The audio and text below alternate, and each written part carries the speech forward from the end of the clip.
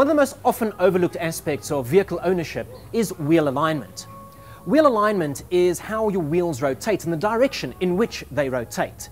Now, this affects things like tyre wear, your road holding, and of course fuel consumption. So let's take a look at some of the aspects that are covered in a wheel alignment check. The three main aspects of wheel alignment is your caster, your camber, and your toe.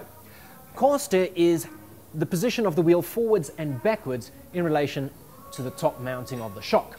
The toe is how the front wheels face. Do they point towards each other or do they point out?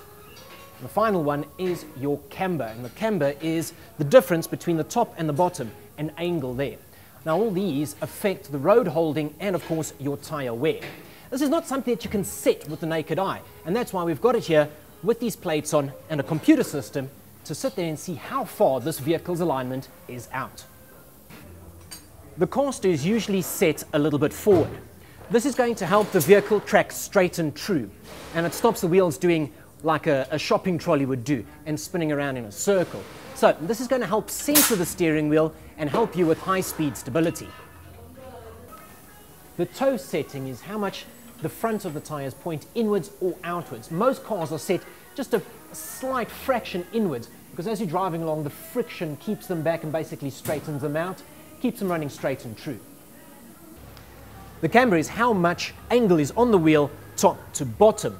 Now this can affect road holding, it can affect wet weather performance, but it is set slightly negative usually with the tops pointing slightly in so that it's got nice stability as you round a corner. It loads up one wheel and gives you a nice flat contact patch.